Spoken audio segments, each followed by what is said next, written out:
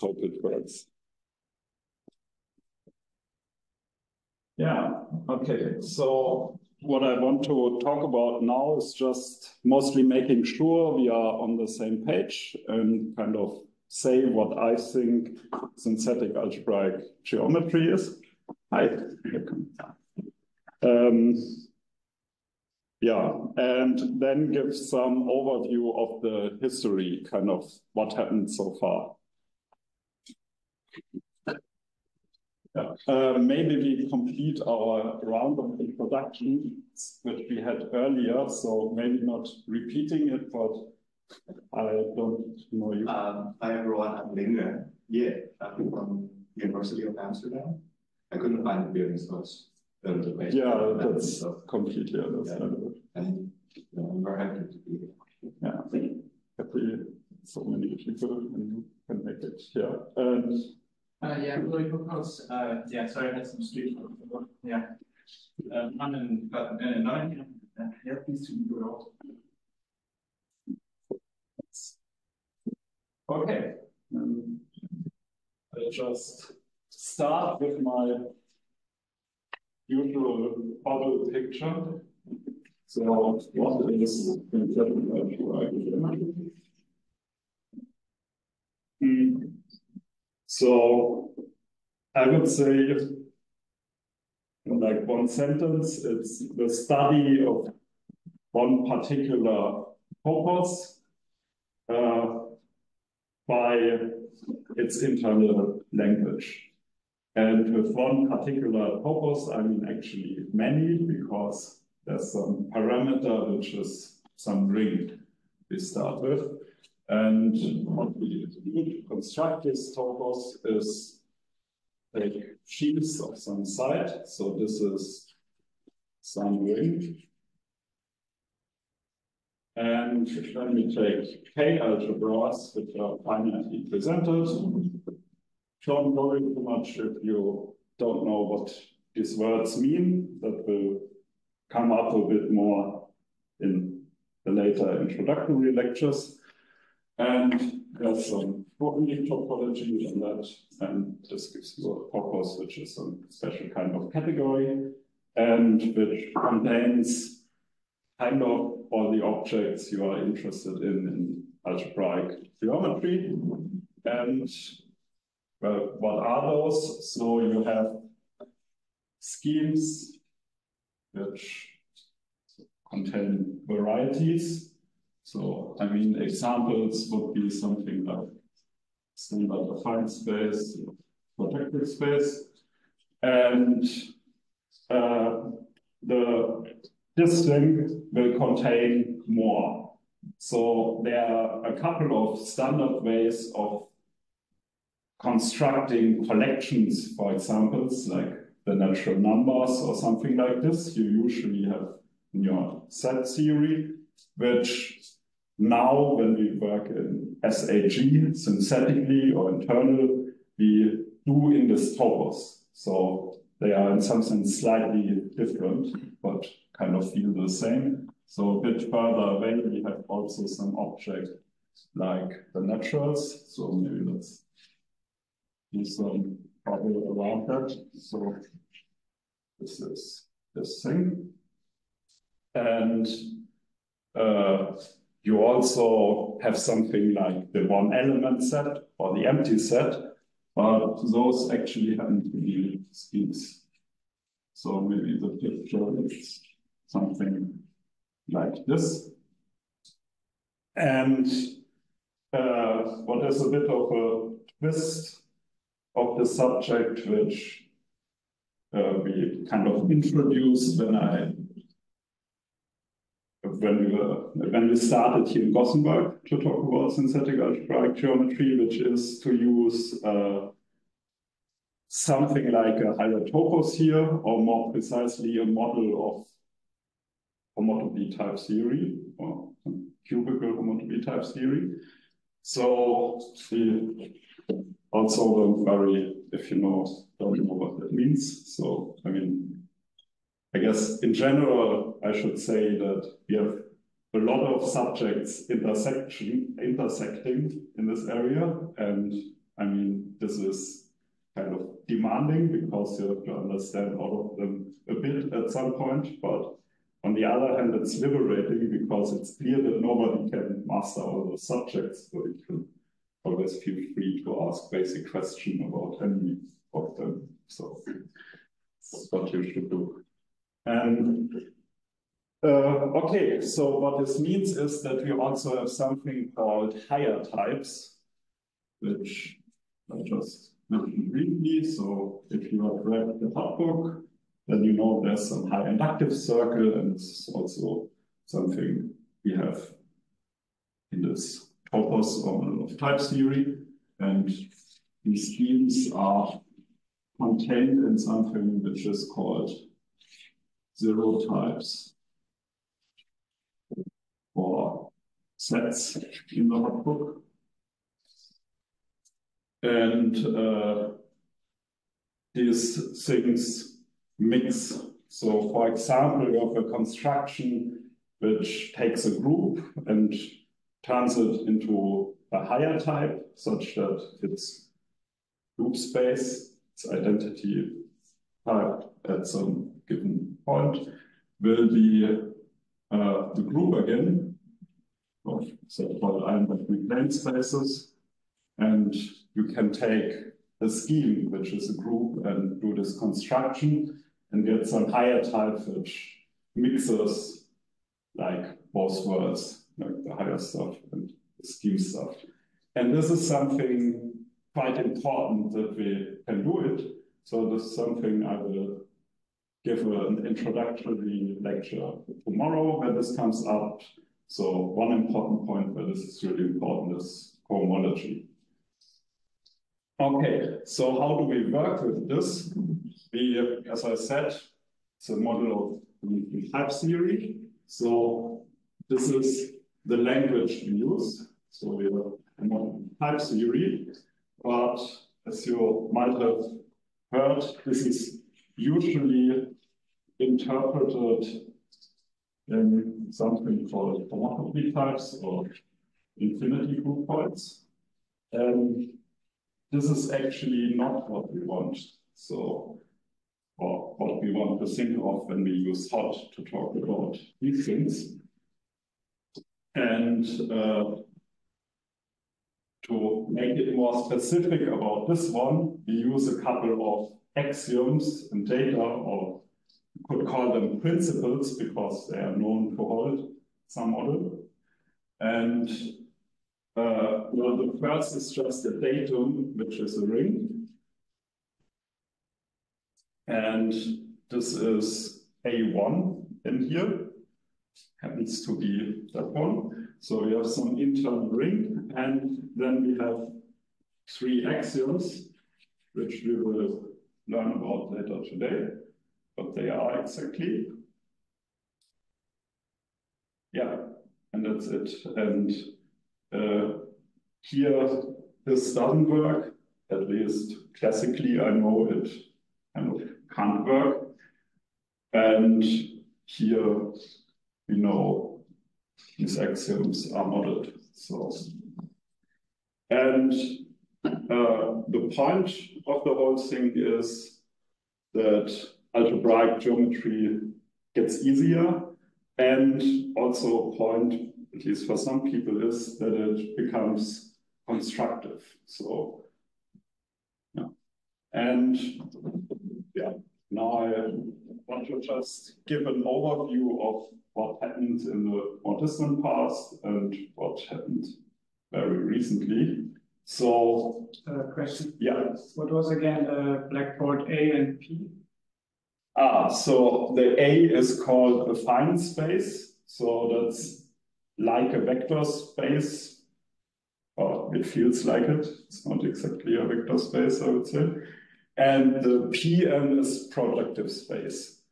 So this is where you add infinitely distant points to An in some specific way. But we will learn about both of them later. Okay, so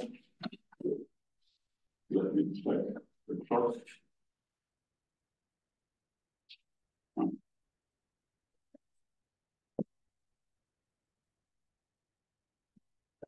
maybe that's a bit much. It's a history of some subject. And it's not really so old yet, but I think there's some kind of prehistory or history which is actually quite old already. So I would say it starts in the 70s. So I mean, that's something I would really call prehistory, but it kind of fits into what we do, at least in intention.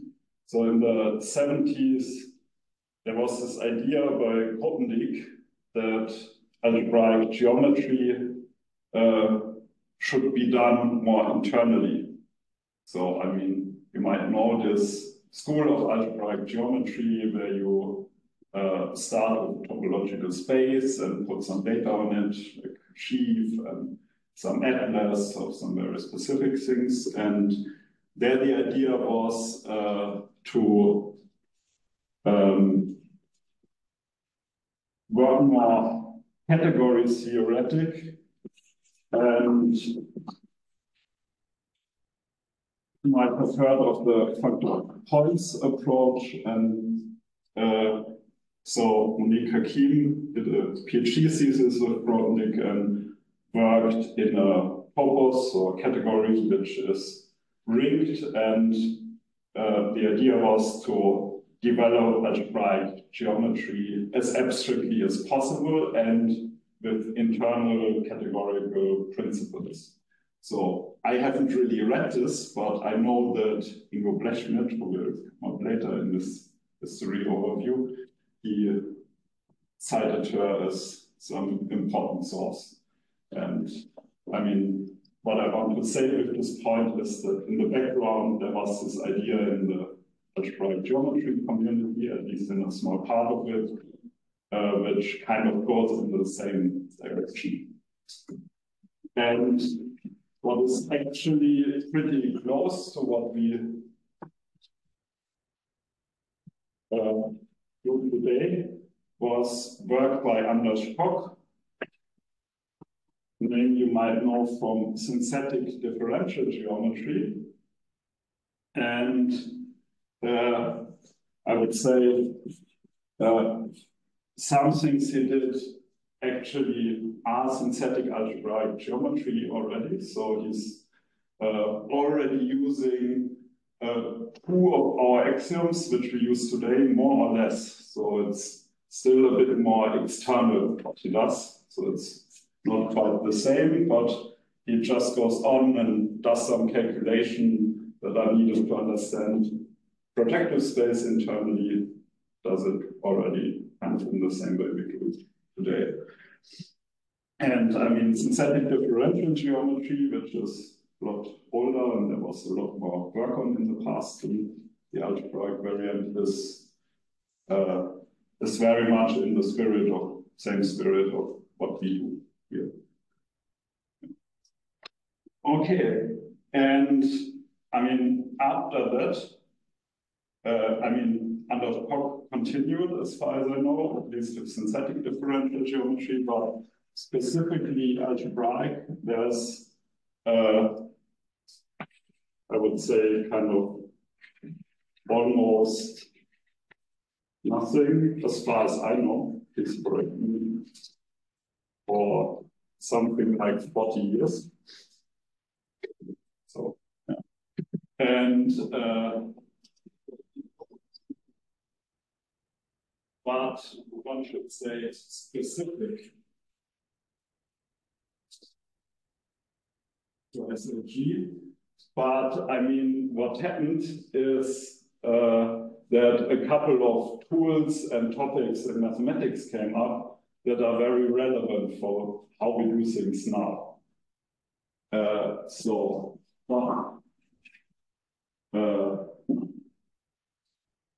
I would say tools or languages which we use today. So I mean, starting in the 70s, there was became to be Martin Löw type theory, which is the basis for homotopy type theory, which we use now. And in mathematics more, so also in algebraic geometry and related areas, higher sheaves became a thing. So higher sheaves or categories in general or hypotheses. And I mean, later, like after 2010 or something like this, we have homology type theory, which is mostly explained as being an internal language of infinity groupoids, or I guess that's what you hear first, but you can also view it as a language for higher toposes. And the idea we use to get homology in the end is actually built on things from this area. That higher sheaves became something important in mathematics. And that's again, like in the 80s, Grothendieck wrote pursuing stacks. So a stack is some higher sheaf. And when you read this, I mean, from my biased perspective now, it sounds a lot like he wants something like what we are doing now. So that's kind of a good sign, I would say. But it also tells us that what we do now doesn't come from nothing, but there are developments in the background which pushed the technology and concepts we use. Okay, and yeah, what happened next is that Ingo Blechschmidt wrote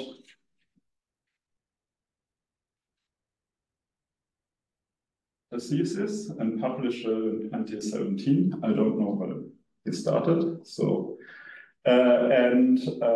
this is already quite close, also what we do today, but still a bit different. So if you look into it, you might be confused when you try to match it up with what we do here.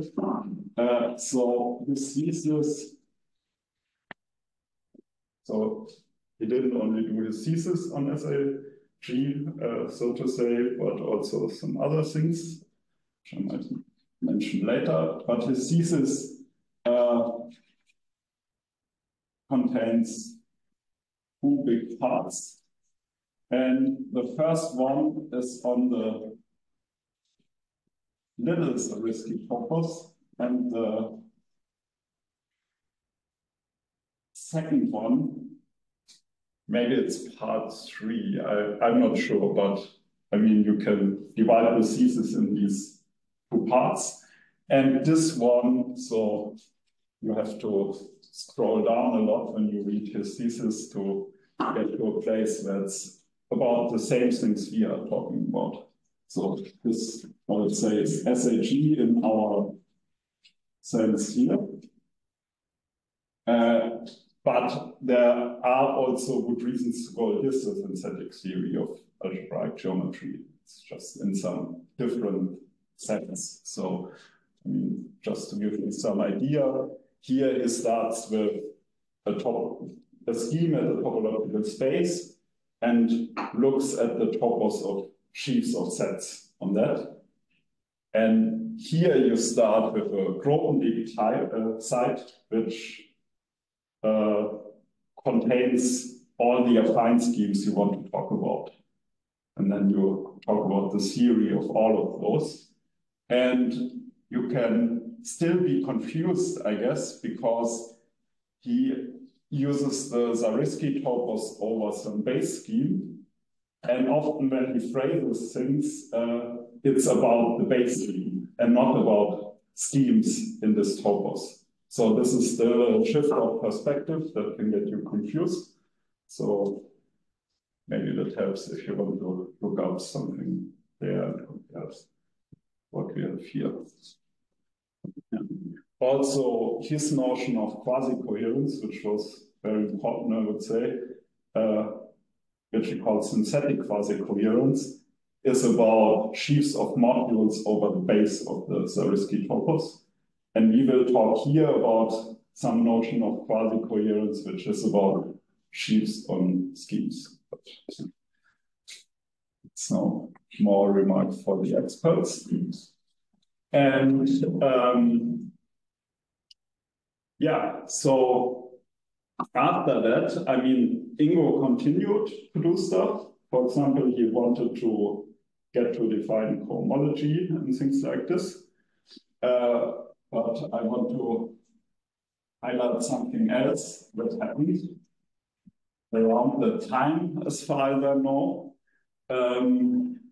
David just Myers used what? So something from Ingo. So here, Ingo had in some way already, or in a really good way, I would say, he had from our three axioms, he had 1 and 2. The second one he called synthetic quasi-coherence. We try to call it something else by now, duality, but that's still up for debate. But he had a more general version, and what David J. Myers did was he took some kind of simple case from that, which we also use today, and also took this axiom, which says your ring is local, and used both in homotopy type theory. Used these axioms in homotopy type theory. And David already had a lot of things going, so he reproduced a couple of proofs of Ingo, and he was trying to do something in the direction of A1 homotopy theory, and yeah, actually had a couple of interesting proofs, but never continued with it. But I mean, for me, it was very important because I met with him a couple of times during the time, and he explained to me how to do this. I mean, I also wanted to do this, but he was just a lot quicker in extracting how you can use Ingo setup and how you should do things. He explained this to me and we worked a bit together, but there were no publications or anything like that about that. And so the next step is kind of a bit into my postdoc here. I worked with Thierry Coco in the back and Matthias Hutzler, who sadly can't join us this time for the workshop.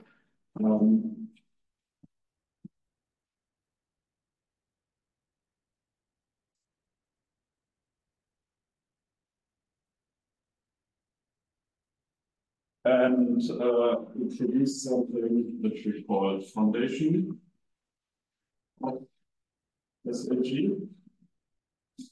And one new thing is the third axiom, which I mean on its own is, I guess, not impressive to just have more axioms, but it allowed us to do something, namely to compute cohomology groups. How to define them is more or less obvious if you know the story from higher topo theory, how you can do cohomology there.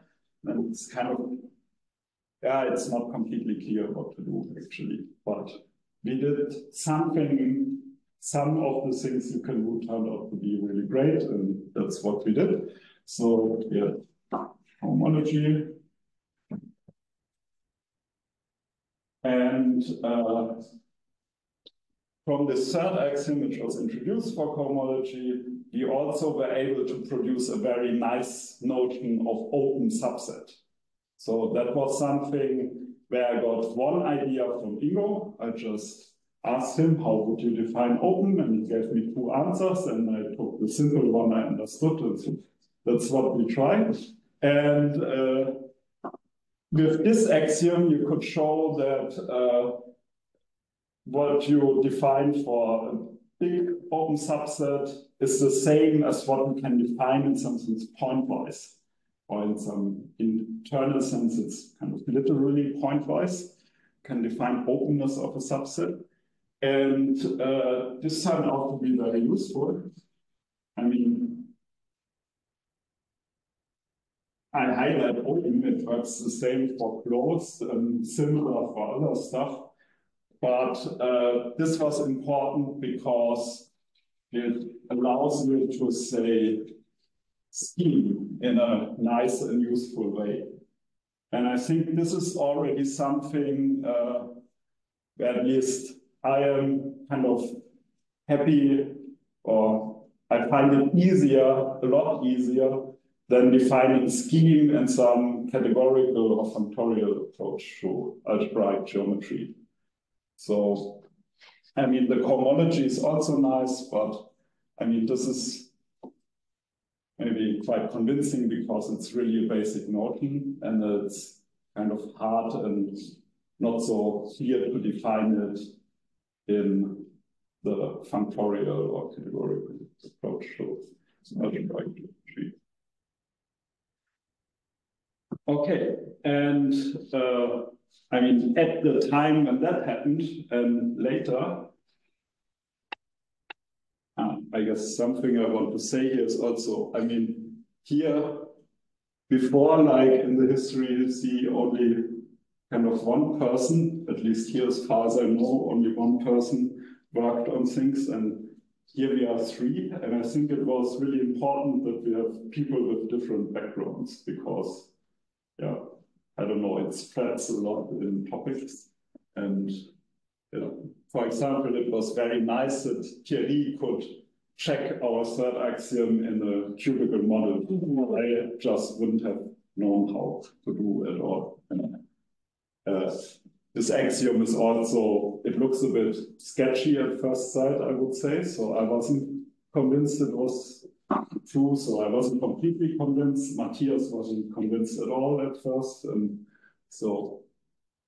I guess it's justified. So it's a bit unclear. So it was important to be able to check if this actually works. Okay, and yeah, also in 2023, I think, I'm actually not sure, David joined working on SAG, maybe already in late 2022, I'm not sure. Okay, and later, in February, I guess, we both joined.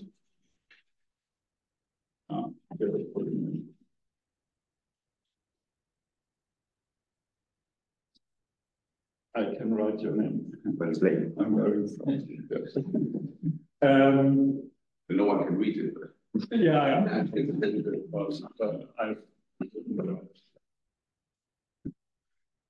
yeah, and Hugo both joined. I mean, Hugo a bit later, and that was really great because I mean, from here on, it expanded a lot what we know, and yeah, I have to change boards. So I mean, from now on, we kind of more or less worked all together on the topic. And for example, what almost alone, I guess, David did was proving some result about homology, which you could call affine vanishing. So just summarize like this. And I mean, we were trying to do this in the end of the foundation thing. And I developed some technology and some category of modules which should make this work, and actually did. But like David saw how to put things together and get a proof of this, which is completely internal. So we were already here with thinking maybe it doesn't work internal. We have to assume some external natural numbers and things like this to do it at all. But yeah, this was very nice. And what, let me look at the order in which I wanted to say things. What happened a bit later and was also nice, even though it doesn't really have an application yet, is that we figured out how one can define proper schemes. We are not completely sure this is the right way because we haven't used it anywhere, I guess, or not too much at least. So, and I mean, the definition that turned out to work reasonably well is not so hard to come up with. So I think that's something I suggested. And so you say a proper scheme is separated and compact, and both mean something simple. So this just means identity types are closed for all points x, y in the scheme, and this means for all open subsets, the proposition that the openness, the whole space is open, which is a very weird condition, I guess, if you come from classic algebraic geometry, but that actually is a known concept of compactness from synthetic topology. And the interesting thing was for this that we could actually prove there are interesting examples. So that's the part that David proved together with Thierry, I think. I'm not sure anymore, but yeah, there's one big proof, and that's quite complicated, I would say, algebraically and constructively. And yeah, so that's interesting to have. And in parallel, we had a project, I guess, where Hugo did most of the work, which was on etal and smooth schemes. So it turns out that it's reasonable, and I think that's the most surprising way to phrase it, is that a scheme is etal if for all closed dense propositions. Don't worry, things will be introduced later. So it's just for overview. So if for all closed dense propositions, you can, so closed dense kind of means you have a closed subset of the point, which is almost the point. And the interesting thing is that if you say you can extend all those kind of slightly below the point subsets to a full point, then you have an etal scheme. So you have this lifting diagram, so to say, for those propositions, then the scheme is etal. And what was really something which Hugo proved, which was really better than I expected, is that this is equivalent to, so this is for X scheme. This is equivalent to X is locally standard etal, which means you have locally a very concrete description. Like, you know, locally it's affine, like a quotient of the affine plane by some very, the zeros of some very specific polynomials. And I mean, this kind of justifies then this internal definition, which kind of started as an experiment. And yeah, there's a similar result for smoothness.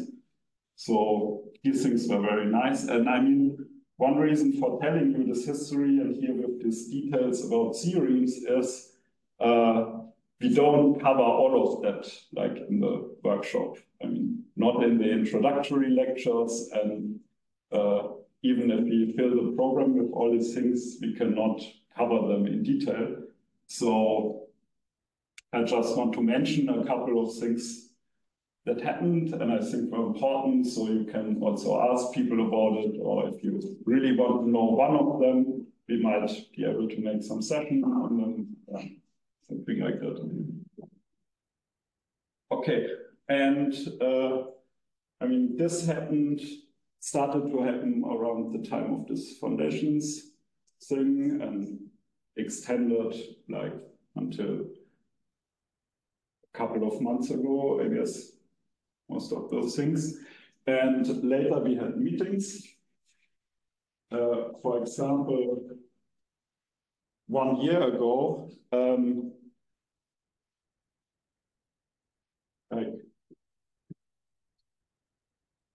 so it gets a bit confusing with who did what now, but it's written down who's the author of which of the drafts on our webpage, which correspond to it. But so that was me with David and Ivo. There was some justification of the cohomology definition. So one justification, I guess, is check cohomology,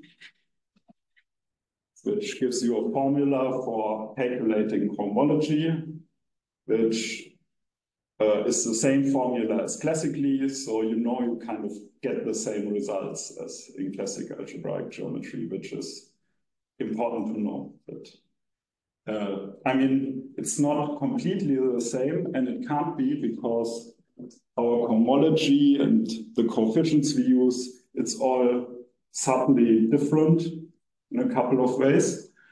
But this kind of tells you some really important basic examples agree. And what also happened, and which is from David and Ingo, is some theorem called Serre affinities, which tells you if, so it's kind of an inverse of that one. If you know that higher cohomology vanishes, then you know a scheme is affine, and curiously, you actually only have to check it for the first cohomology. But yeah, and there's also some justification that you can see that you can use cohomology in some way, actually. Okay. And something that happened one meeting later, so that was in Augsburg. And I mean, it happened before and after the meeting as well, is that Peter Arndt joined some of us on draft about a non-homotopy theory.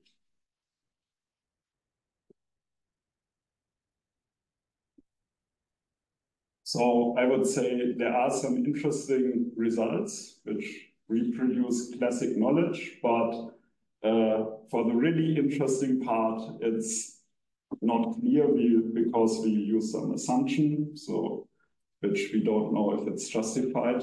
So this is kind of the status of that, but yeah.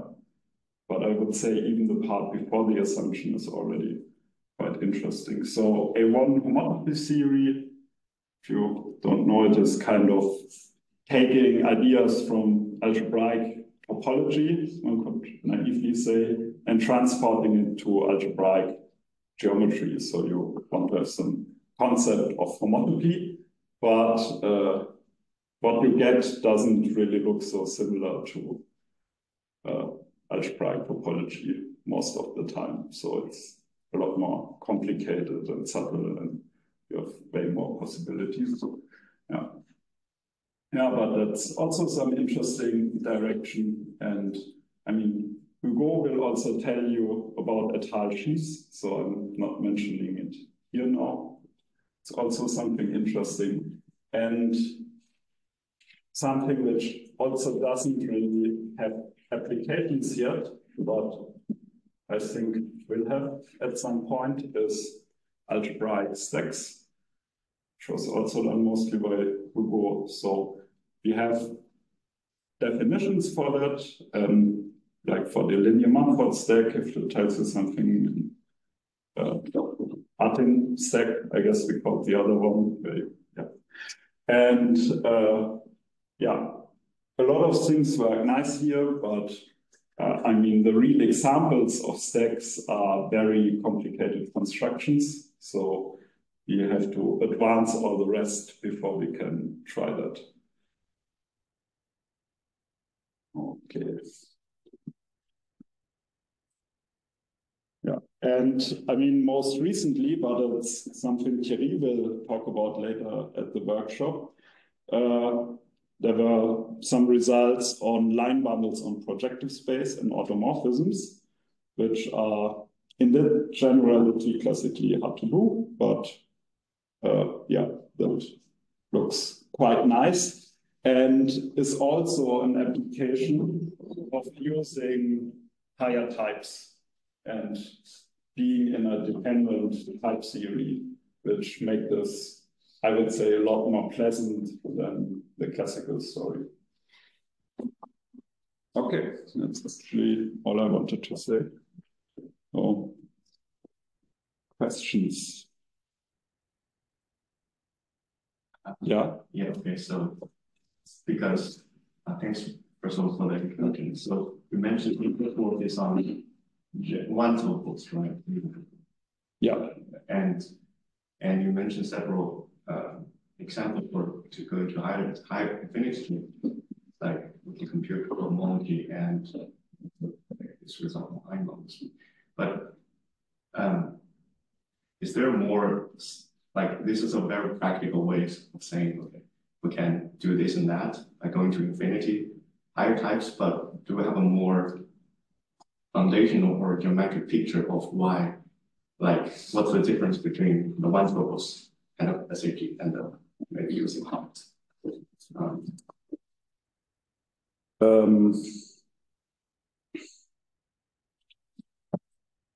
Wait a second.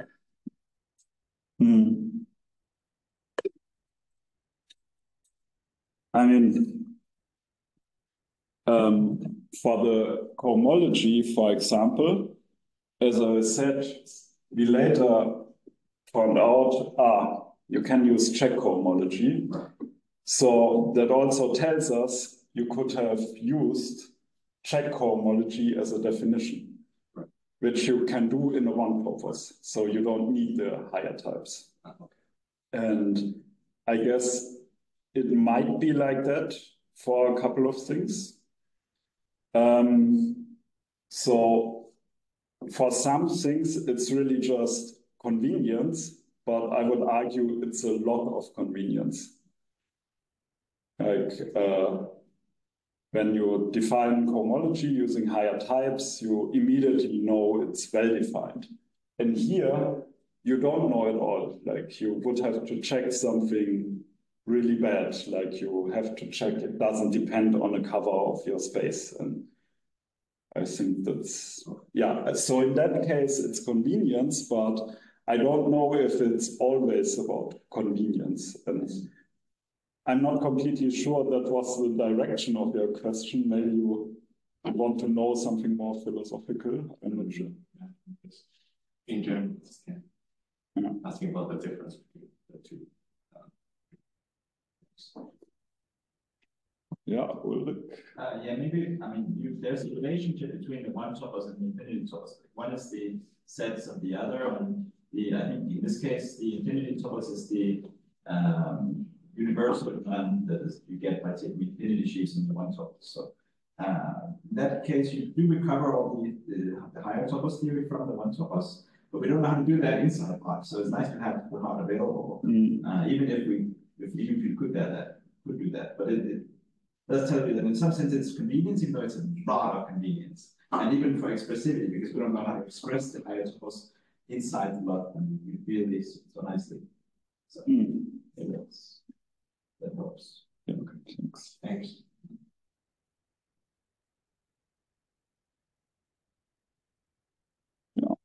If there aren't any more questions, then let's have a. Well, I have a comment maybe. Yeah, a comment. That's just also. I guess so. I mean, you didn't name the axiom, the third one, the risky choice.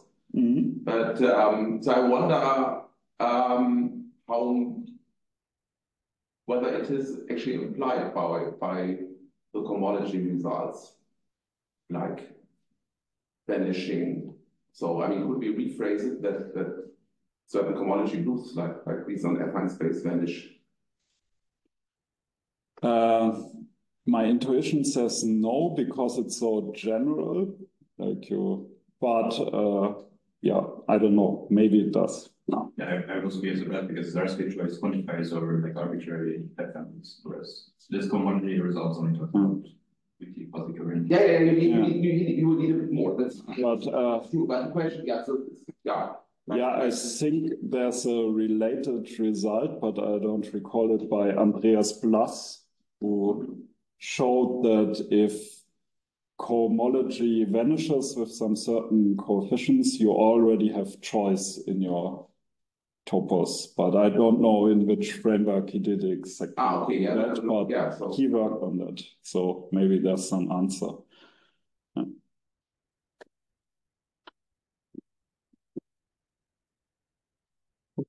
Okay. Thank you. Then we also- Then we meet again at 11. this room, I mean, so we have to take out our Yeah, I stuff could or